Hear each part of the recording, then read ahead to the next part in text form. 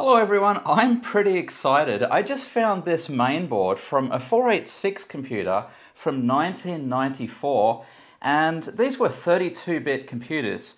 You can tell that because it has a 32-bit slot here called a Visa local bus slot. And basically you just plug in something like this. This is a Visa local bus graphics card and it would just plug in there.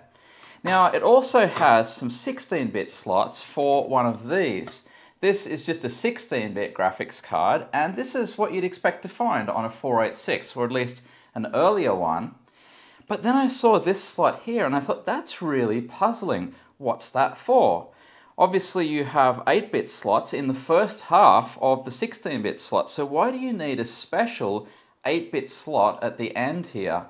And then it occurred to me, you see, way back in 1981, 13 years before this 486 mainboard, IBM introduced their Cga graphics card, color graphics adapter. This is an original one here from IBM, and you can see it's 8 bits because of the 8-bit card edge here that's supposed to plug into an 8-bit slot on the mainboard. But we're going to have a problem plugging it into the 8-bit part of one of these 16-bit slots. And the reason is that we just have a little notch cut out here. The rest of the card just continues along in line with the 8-bit card edge. So if we tried to plug that in, it would just jam on the second part of the slot. But what about this one here? And if we take a look, voila, it just slots in. So now I have a question. Is this original IBM Cga card going to work in a mainboard from 13 years later? Also in today's video, we're going to be troubleshooting my IBM PC, which has been having all sorts of issues lately, everything from crashing and hanging in games and on boot up to divide errors and parity errors. But let's get back to putting a Cga card in a 486 computer. We have to get this going. Can you imagine running a graphics card from an original IBM PC that ran at 4.77 MHz in a 486 machine with an Intel DX4 chip that ran at 100 MHz, more than 20 times the clock speed? So let's see, we have to line the angle at the corner of the chip up with the point in the top of the socket. So that just slots in like that. And then we're going to have to put some memory in. Now, I really only need about 1 megabyte of memory today, but I'm going to use these topless turbo chips. They're 4 megabytes each, so that'll give us 8, which is way more than we're going to need. Now, I'll plug in a power supply, and we always put the black leads in the center of the socket, so it'll plug in like that, and like that. And then, of course, we're going to need a keyboard, so that just plugs into the keyboard connector like that. And the only thing that remains now is to plug an original IBM Cga monitor into this graphics card. Well, I've set everything up on my bench and I put a fan on the CPU just to keep it a bit cooler. So let's turn it on and see what happens. Hopefully no smoke. So here goes. And look at that, it came straight up. It looks like it's going to work. So I haven't put a hard drive on this yet, so I'm going to do that next and we'll see if we can boot all the way up. Well, good news, it all seems to be working. So let's just run a standard test here. This is Fractint, which draws all sorts of kinds of fractals. And let's just run it in IBM 4-color CGA mode, which amazingly it supports. And yeah, really quickly drawn because it's a 486. So now I want to try this with my favorite CGA game, Zaxxon. Well, it seems to be working, but yeah, it's way too fast. I can't control it at that speed. And how do I make it go down? It's not going down. Yeah, this is not working at all. There's something wrong with it. Yeah, it's just too quick. The game is over before you've even started. And this is only to be expected. I mean, it is 20 times faster, well, more than 20 times faster than the IBM PC. But not all games run way too fast. This is Grand Prix Circuit CGA version, and this is actually really playable. In fact, it's way more maneuverable than if you were playing it on, say, a 286. But it's obviously not 20 times faster, and in fact, the 486 is a much faster chip clock for clock than what was in the IBM PC, so it should be way more than 20 times faster. So what's actually going on here?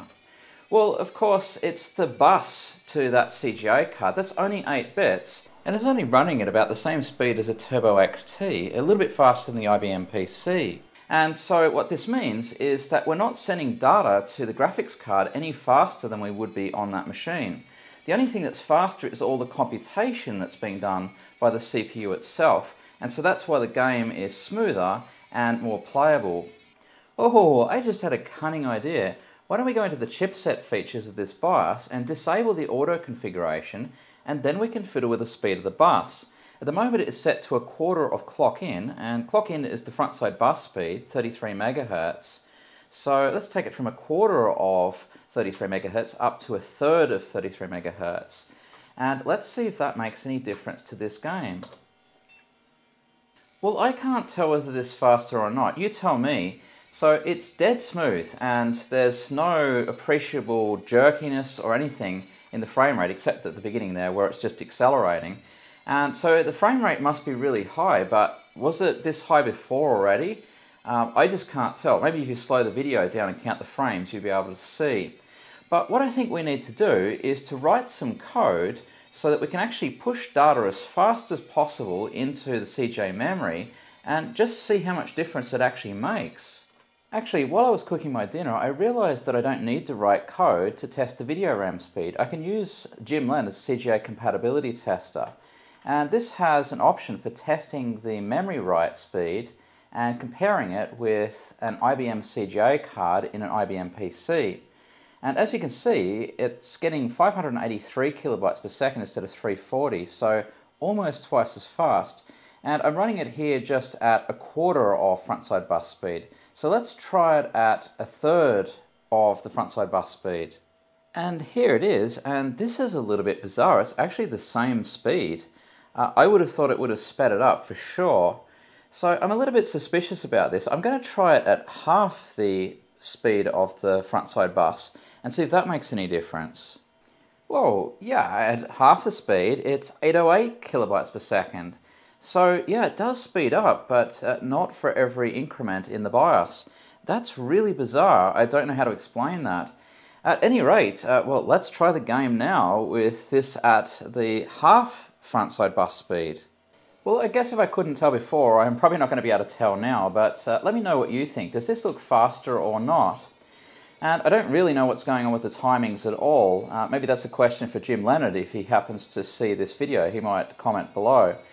But one possibility is that the timer itself is actually being sped up, and only on the highest setting is there a different ratio between it and the CGA card. So I think what we need to do is go back to my original strategy of writing some code so we can time it with an external timer, like a stopwatch, to see if this is really faster or not.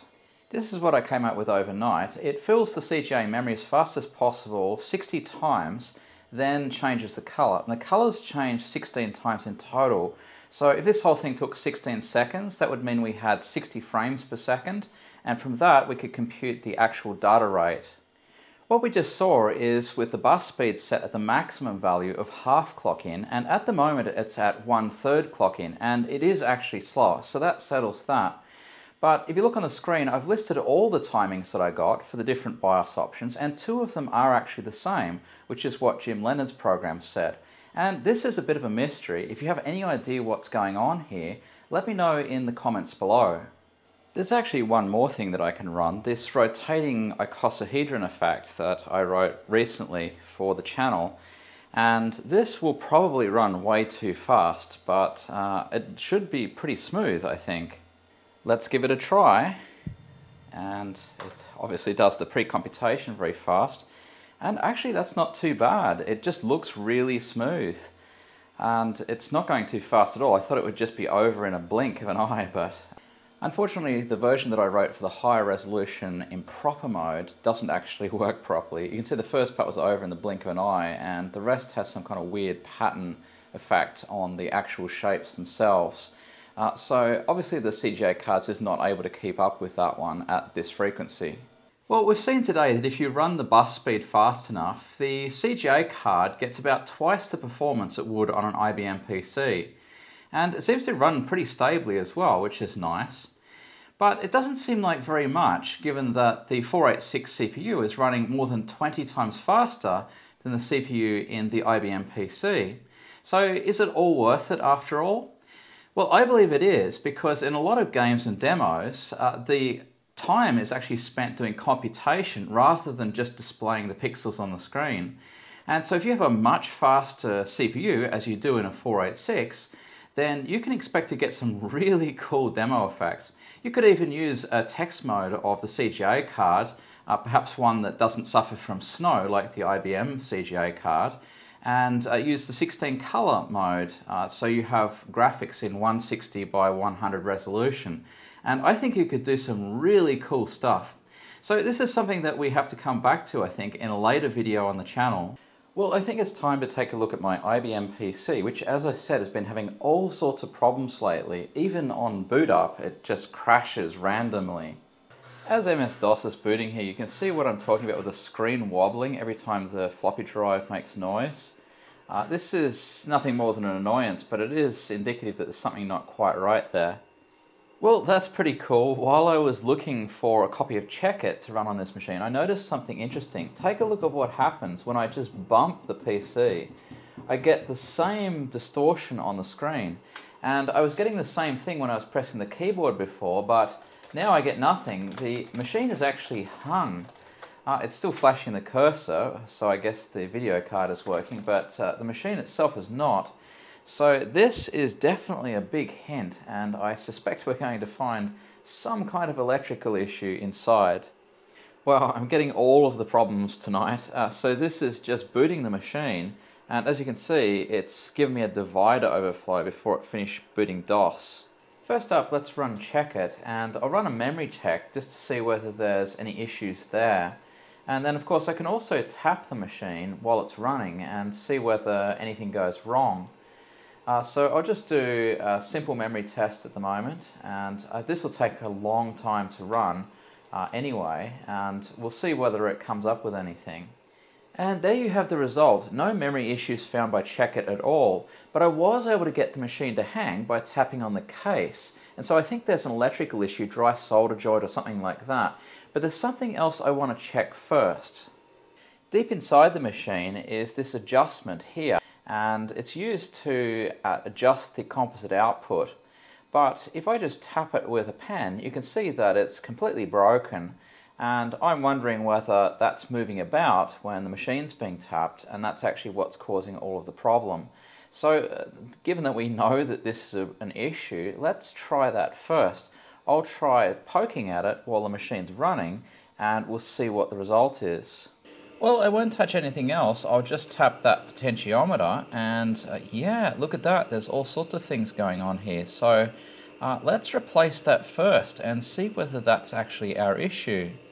Fortunately, I have a salvage board here. This came out of a machine that was in really bad way, and one of the capacitors was blown up on it. I've also plundered a few capacitors from here, and I know that some of the RAM is faulty. But this pot is in really good condition, so I'm going to take that off and put that in mine and see if that solves our problem. Well, this is the old pot here, and as you can see, it's in pieces. I've pulled the other one out and put it through the board. So it should just be a matter of soldering this in now.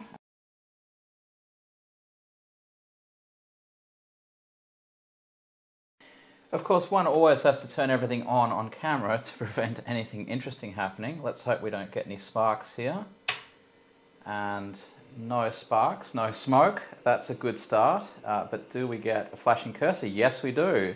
So let's let it boot up, and we'll see whether or not we get any noise when we move the machine. Well, it's booting up right now, and I'm not seeing any vibration on the screen. So if I tap the machine now, I can tap it really quite hard and nothing's happening. So I think we got it actually. So maybe that was the issue that was causing all of those faults. The other thing I want to look at is this parallel port card, which I believe is an original IBM one. It should be a giveaway with the numbering here. And so I really want to use this one if I can, but one day I was using my parallel port for my zip drive and it just died when I reset the machine. And I tried everything, resetting the card, reset the machine, you know, unplug and plug in the zip drive and so on. The drive was fine, and it wasn't until I replaced the card with another one that I was able to get it working again. So I don't really want to use this card. I'll put this one back in and we'll try and figure out what the problem is and maybe diagnose this board and see if we can fix it.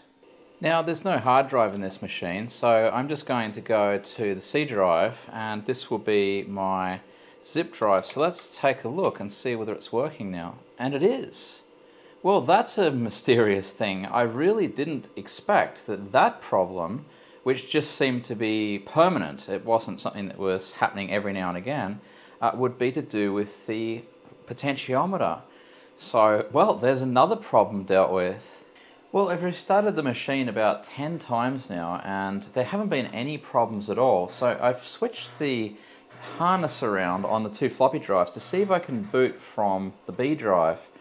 And it does actually seem to be working, so I'm a little bit puzzled by that as well because I have no idea how issues with the floppy drive could be fixed by that potentiometer. That's a little bit bizarre, to be honest. So anyway, this is going to be a short video because, well, it's just not causing any issues anymore. Another test I can run is to copy all the files from the floppy onto my zip drive and see whether or not there's an issue with the floppy perhaps on the second side or something like that. It's just got me a little bit puzzled at the moment why it seems to be working when in the past I've had issues copying files off it or accessing certain files. And that seems to have gone through just fine, so yeah, I'm mystified at this point. That B drive seems absolutely fine. And now I have a little bit of a puzzle for my viewers. Leave a comment below if you know the answer. So on this drive here, you can see that there appears to be a chip missing. Now it's not actually missing. I've got a new old stock drive which I purchased a few years ago. Unfortunately it doesn't work, but it also doesn't have this chip. But this drive here does have one and it says T-Res on the top of the chip. So what is that chip? Leave a comment below if you know the answer. Well, there is one other thing wrong with this machine, and that is that there's no sound. The speaker is fine, and I've tried another one, and I still get no sound. So it's not a connection issue, and it's probably something wrong with one of the chips. So that is something that we'll have to look into in a future episode. Well, that's going to be it for this week, guys. Troubleshooting videos tend to have a habit of either being way too short or way too long.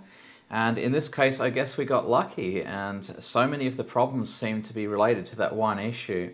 Anyway, I hope you enjoyed looking at putting a Cga card in a 486 and repairing my IBM PC. So we'll see you in a later video. Bye!